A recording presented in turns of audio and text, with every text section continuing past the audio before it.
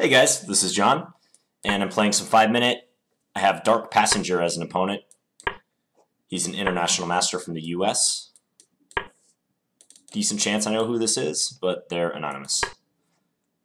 Okay, he's played an early d5.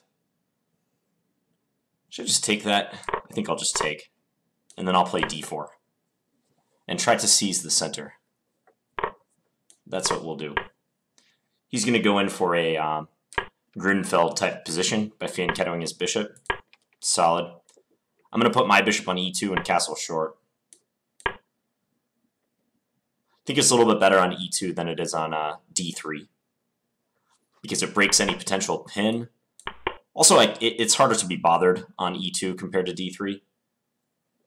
I anticipate eventually these pawns will get exchanged, so I wouldn't want to have to worry about knight b4 unnecessarily.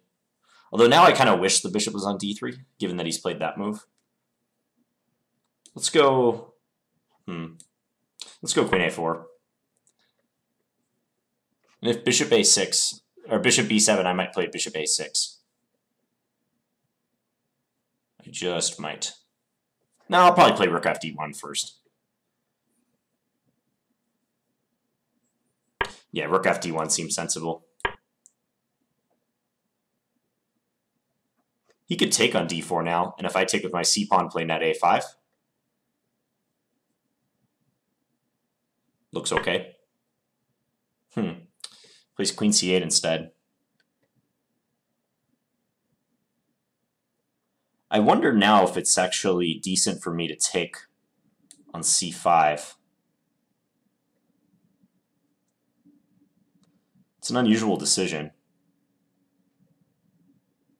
There might be something to be said for that. Let's give it a shot. He has a choice. He can take on c3 or he can take back. He could also try to move this knight away.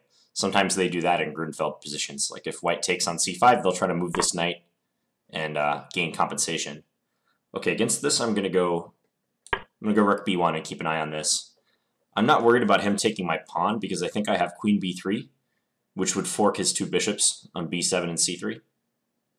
And if he goes bishop b4, then I can play a3. And I think I'm winning material in that case. I'm winning a piece. So I don't even see any direct threats that I have here, but my two rooks down the b and d files make this a somewhat uncomfortable position. And the fact that his rook can't go to b8 because my bishop is here. I'm curious how he'll get out of this, or if it's possible to solve his problems immediately. I think he'll have to be very careful. He could play pawn e5 in order to try to attack my dark square bishop, but that might be just kind of a weakening move. I'll just drop this guy back. One idea I have now is to go knight d2 and bring my knight to c4. That would be a nice square for my knight. Queen c7, that's smart. But now I can go here, right? And I'm double attacking b7 and c5.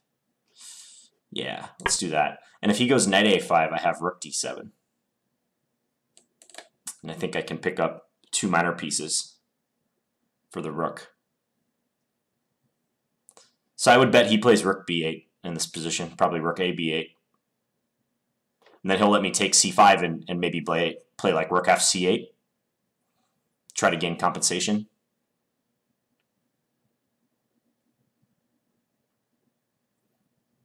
So this is a nice situation. Up over a minute and looks like we're winning a pawn.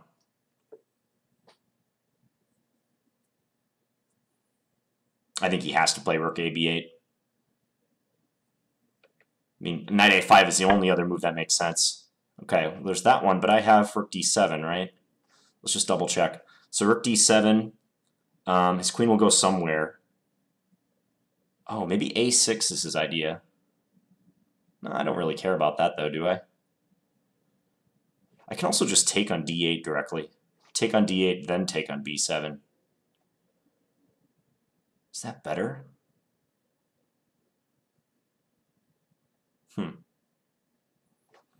take on d8. Let's say he takes with this rook. I take on b7. Huh.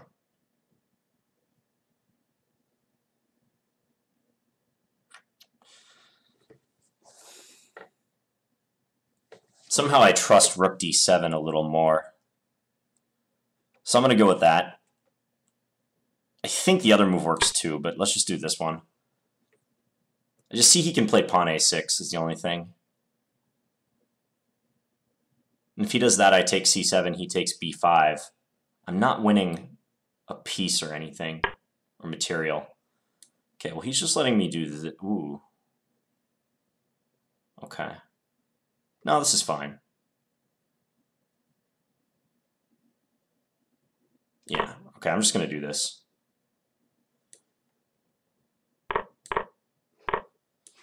And I bet he plays a rook to b8. No, he doesn't. Wow. I was expecting a rook to b8 in order to just give him a check. In order to try to use the b file. But he didn't want to do that. Just bring our king over. This is a really nice position. He'll just go rook down. See if he'll take me and let me fix my pawn structure a bit. Still doing well on time, so no reason for us to play this in a hurried manner or anything. Go a4. Rook b5. I'm just trying to get him to take me so I can take with my bishop and plug the b file.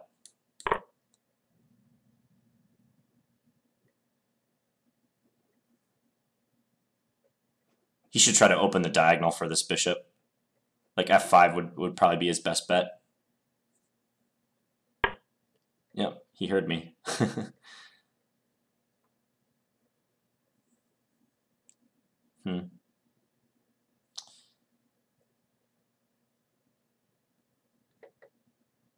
I think I can just do this.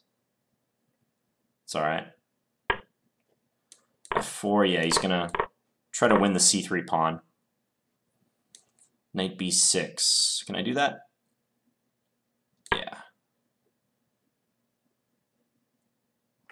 I'm covering b8 with my bishop, so I expect rook a5. Uh-huh. Does that instead. I think I can just take, right? Take, bishop d4, bishop g3. Yeah. Where's bishop d6 better? I think let's go with bishop d6. I like that a little more.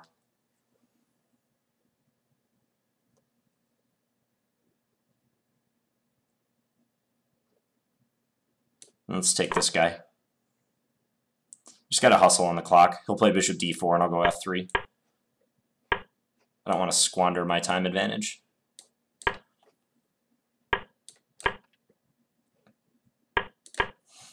This is just winning, but I got to advance my a pawn now. That's what I need to do.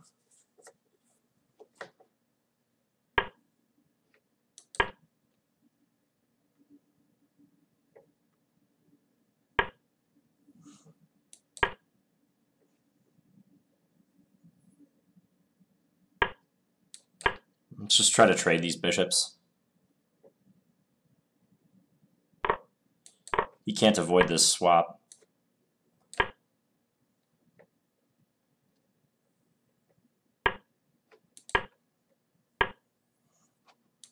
Just push.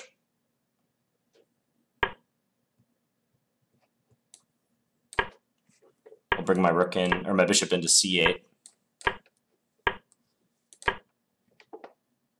Now I'm always threatening something. Let's just go here. Check. I'm not playing this in the best way, but it should be good enough. Check. Check.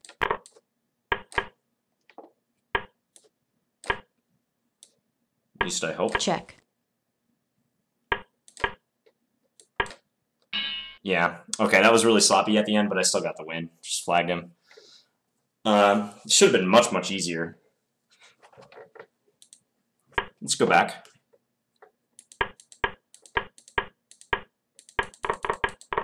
So this variation transposed into a Grunfeld. I was talking about the placement of white's light square bishop. I was pretty certain e2 is the best square, but maybe d3 isn't as bad as I thought. I think it's just good to like hedge against bishop g4. Also, I feel if there's a capture, it's nice not having to worry about knight b4 if I retake with the c-pawn. So knight b4 would hit a bishop that I have on d3 potentially. This looks a lot like my game with Chess Explained the other day, Christoph, when we played our dual commentary match. So he played a setup with b6 as well. In that game, I had my bishop on d3, and I went for a plan of pawn e4 if I could, but this is an interesting decision, taking on c5. I like the way it turned out. It turned out excellent.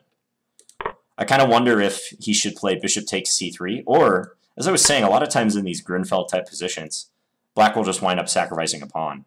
So knight a5, and encouraging me to do something like this, and arguing that although white's up a pawn, black has good play down the A and C files, and potentially this pawn on c3 will be lost in the long run.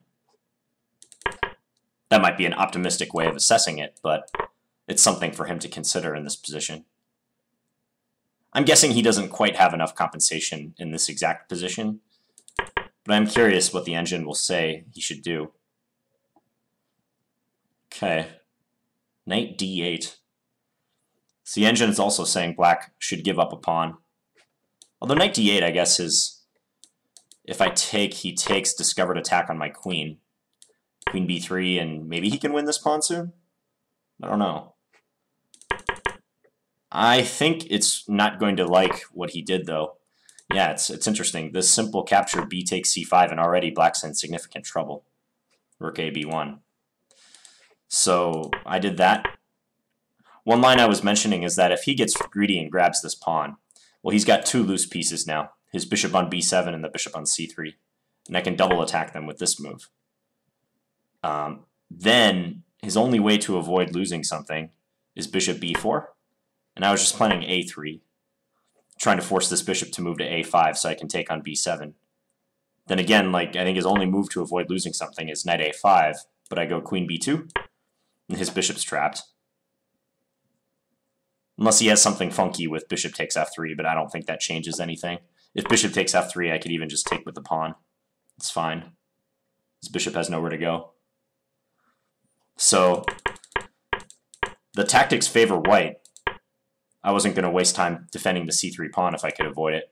So he did e5. It's a tough position. I'm not sure what advice to offer him because he has a hard time moving. This bishop on b7 is a big headache. If he tries to play something like rook d8, I can take, Check. take, come in with a queen, and then here. And I sort of assumed I would have something in this position, like maybe just bishop h6 or something like that.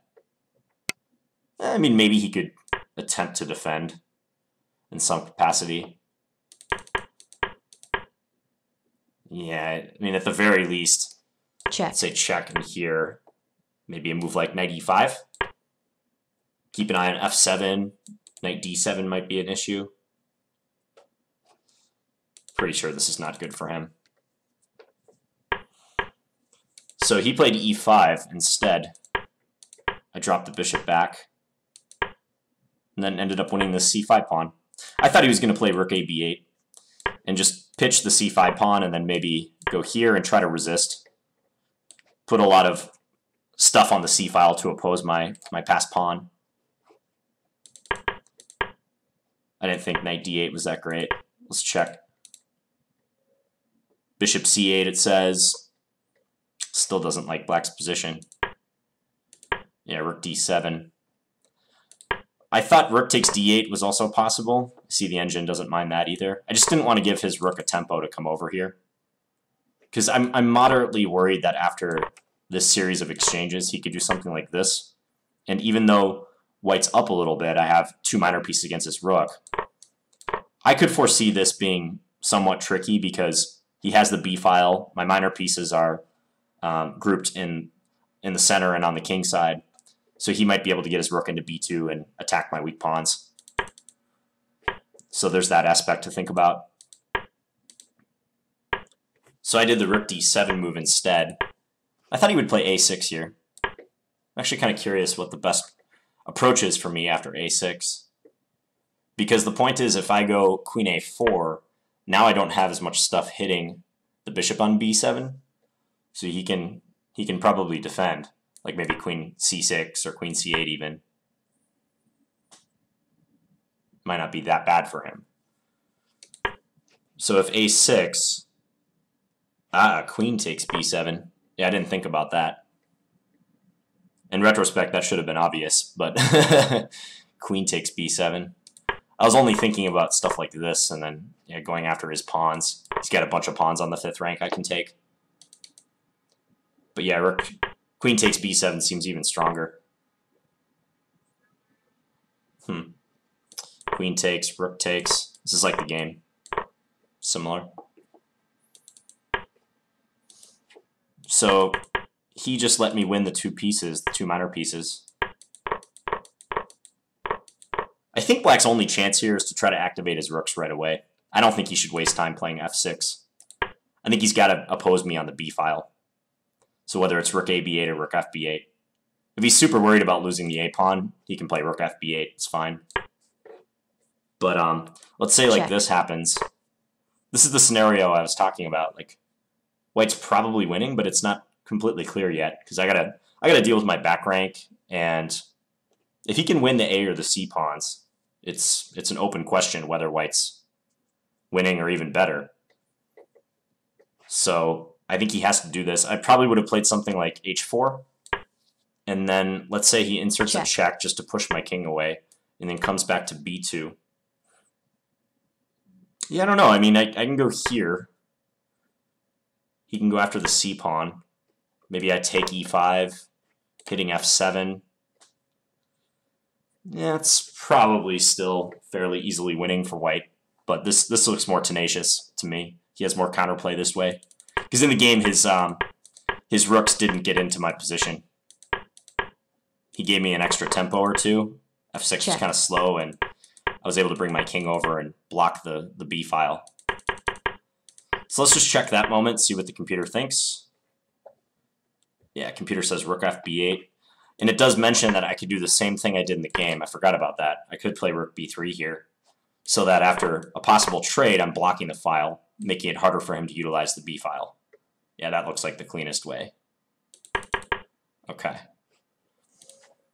So when he played f6 in the game, I'm going to skip ahead because I'm pretty happy with the way I played this portion. He does win the c-pawn, but we've got everything blockaded. Yeah, this is all fine. I don't think I ever let slip any of my advantage. Yeah, now the a-pawn's on a runaway track. I should have been able to find some easier way to win here.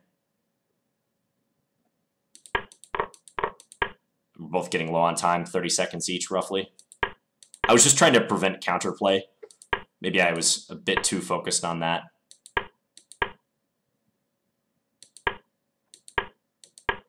Although nothing I did, I don't think ever lets the win slip until the very end. I'm pretty sure I missed some real easy wins right at the end.